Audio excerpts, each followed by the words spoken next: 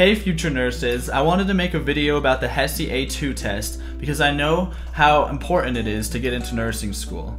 I know for me, I was really worried about it. I was taking other classes during the summer and it was during finals week and I was really stressed out. But luckily, I had watched videos on how to prep myself for the HESI test, and I had bought in books how to prep myself for the HESI test, and I actually got a 95% overall score on the HESI test. So I'll show my score page right now.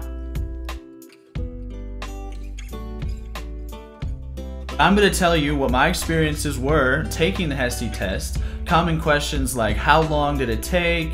Were you able to go back and check your answers? Were you able to go back to other sections? How hard was it? What were the questions like? I'm going to answer all those questions in the description of this video.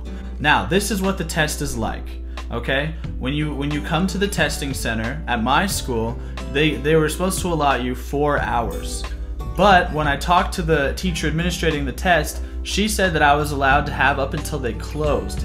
That after 4 hours, the HESI test doesn't close automatically, that you can keep working beyond that.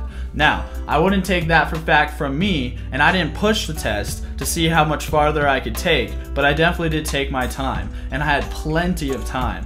I believe I took about 3.5 hours to complete the test, but I was able to take breaks in between.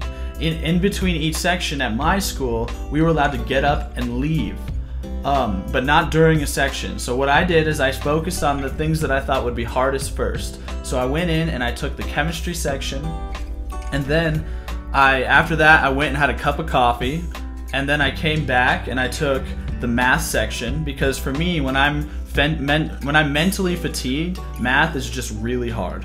So I wanted to get those two sections out of the way because I knew if I felt like I did good on that, the rest would just be a breeze.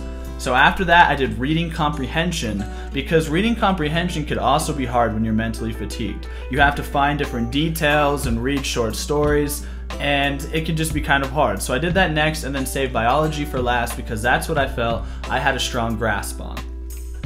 So let's talk about each section individually. When it comes to the math section, the math I found to be very, very simple, and you had a calculator. And as long as you checked your answers, there's no reason why you can't get a really good grade in that section. But definitely study hard for it, because if you don't study, if I didn't study, I would have done poorly.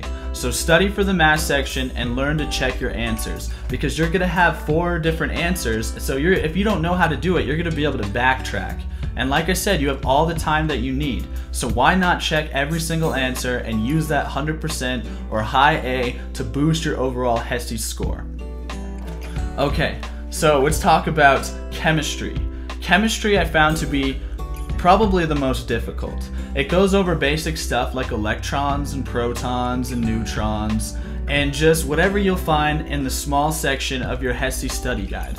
In my HESI study guide, and I looked through 3 different HESI study guides, they had about 10 pages on chemistry. I would definitely get familiar with all the different laws and whatever it says in that book and highlight it like I've already said. Now, I made a separate video, so you guys can go check that out. We'll move on to reading comprehension. Reading comprehension I found to be kind of frustrating and tedious.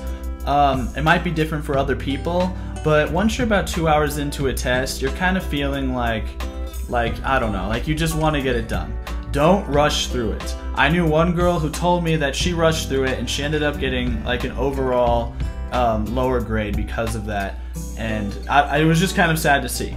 But anyway, the reading comprehension isn't super hard. It's about, I think you read about 3 different paragraphs, and then you answer a question about it, and then you hit next to go to the next page, and the same 3 paragraphs are above, and you answer another question about it. And no, you can't go back to the last question. So once you hit next, that's your final answer. And then after about 5 or 6 questions, you get a new paragraph, and it repeats. But I think there's about 50 to 70 reading comprehension questions, and that took me the longest of the whole entire test. So just be aware of that. Then lastly, when it comes to biology, the biology wasn't very difficult. It was very similar to chemistry. It felt almost exactly like the same test.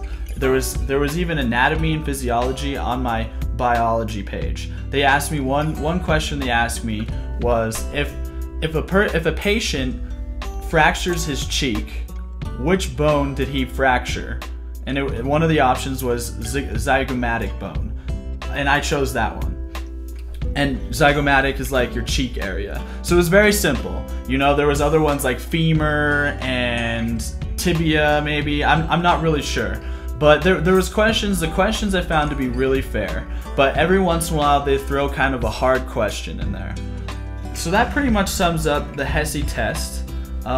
If you have any more questions, you guys, like I said, can comment below and I'll try to answer them. But as long as you guys take at least a month to study, infrequently, just put in the time, I think you'll find that you'll do really good. Just study each section individually and make sure you focus on your weak points and just take your time during the test, and it's really not that bad. Hey guys, thanks for watching my video. I hope you found the information helpful. If you have any questions, feel free to let me know in the comment section below, and I would be happy to answer them and add them to the description for other people who might be wondering the same thing. Also, make sure you check out these other videos about HESI, how to study for science, how to study for reading comprehension, and how to study for math. Those might be good to check out because I'm going to pretty much spell out exactly what you need to know in those videos, and I think it'll help you get a better score. Also, make sure to subscribe. I actually post a blog about being in nursing school and nursing related videos pretty much weekly, so you might want to check some of those out since you're probably going to be in nursing school. So alright guys, well I will see you in the next video. Thanks for watching. Bye.